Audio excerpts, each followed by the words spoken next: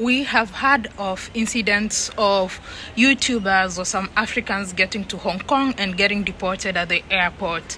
I'm going to be addressing that in this video. Well, first of all, you know this is something that always happens in highly developed countries. I mean, Hong Kong is a very developed place. Like the systems, everything here is like really super efficient.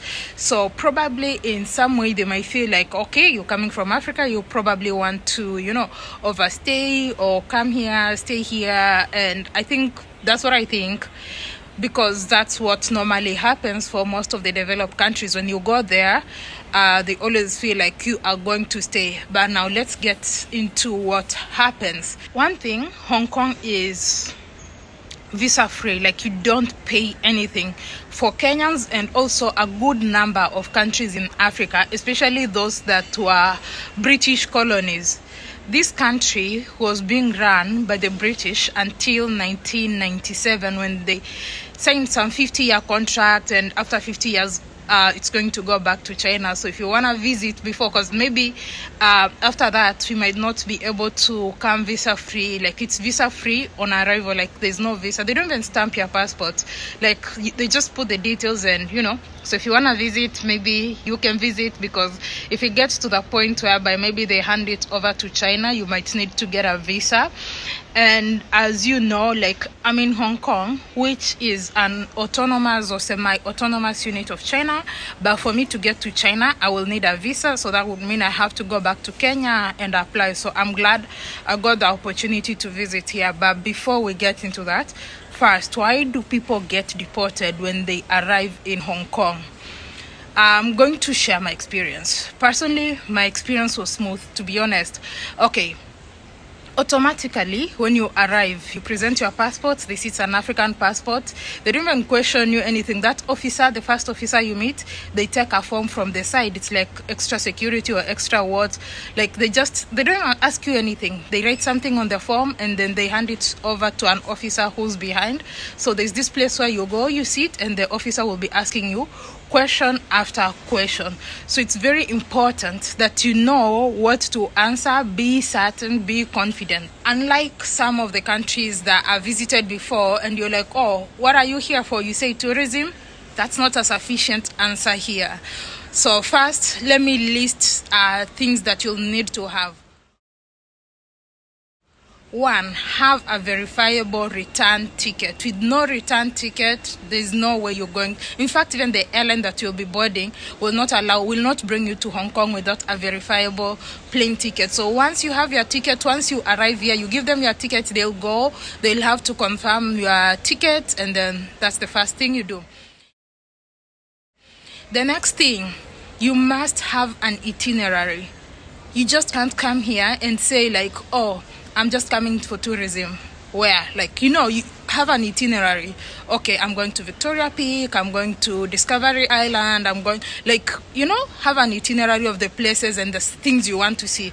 But if you don't have a list of the things you're planning to do here, there's no way you are going to be allowed into the country. Third, finances. Okay, this one made me a little bit uncomfortable, but it's okay. So I had to log into my mobile banking, and then they had to check like how much money you have and all that. So I don't know the required amount, the minimum amount you should have, but it simply means I had enough. So that's why they allowed me into the country. But they didn't say, I don't know what's the minimum amount you should have and for what duration.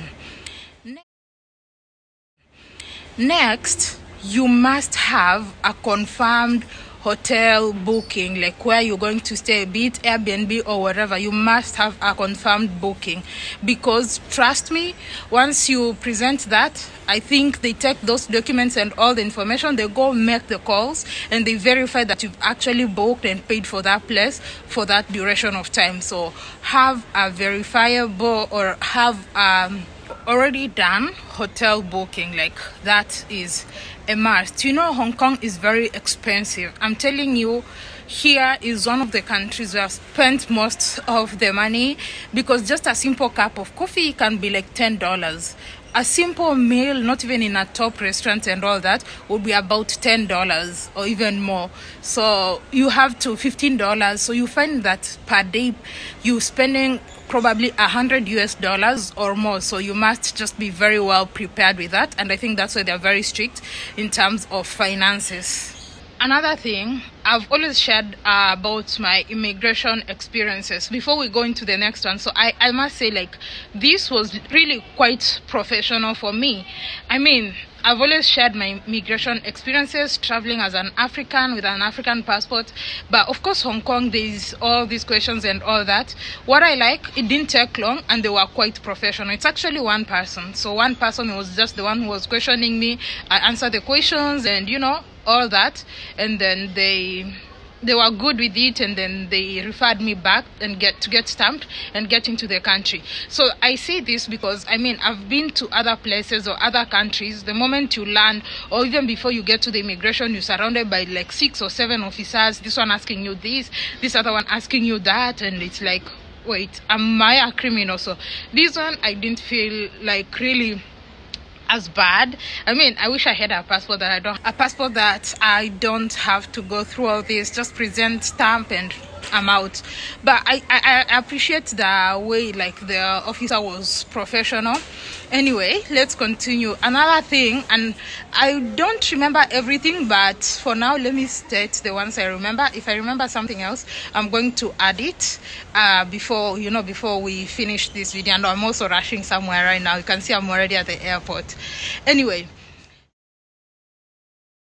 so another thing is they will ask you about where you are from, where you've been traveling, your experience. So one question, I came from Laos to Hong Kong. One question that he asked me, and I was like, really, where are you coming from? I was like, oh, I was in Laos. Oh, so you're coming from Laos, so is Laos in Africa?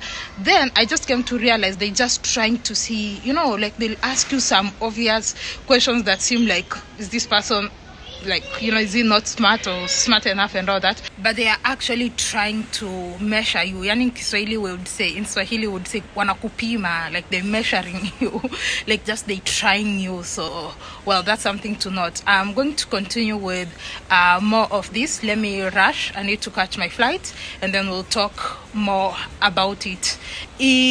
Before this video ends, I'm going to share all the information, and in case you have any questions about coming to Hong Kong, don't forget to ask below. So whew. Well, I just think I exhausted all the things that you need to have when you're getting into Hong Kong. Lack of this will surely lead you into deportation. However, a few other things that I would love to add is your attitude and how you carry yourself. First, you are not going to go there looking like a thug or looking like, you know, so suspicious and all that. I mean, you have to be just very presentable. Once you're presentable, there's no suspicions on you. But if you look suspicious, you're going to probably go through extra stuff like that. And then also, if you have, like, personally, I have 3 passports, so it can also help, you know, to just present other passports to show that you've traveled. And of course, when you do that, they're going to probably pick a random country and ask you, when were you here and what were you doing here and all that. So that is also very important. You also have to tell them what job you do and show evidence of your work and all that. So it's not so hard if you are a straightforward person and you know exactly what you're doing, but it can be very challenging and tough in case where, in Kiswahili we say, in case when mtu wako na kona, in case you know a very straightforward person, that can also present a challenge in allowing you to get into Hong Kong. Generally, I must say that Hong Kong is a very, very beautiful place. I absolutely love it. I truly have to say, from my personal experience, it is the best place or the best country I have visited. I mean, everyone can have their own opinion and all that, but for me, I really love to see efficiency and systems working and all that. Planning my day, because I know I have reliable transportation system. Like, that's very important to me. I'm not going to get stuck in traffic.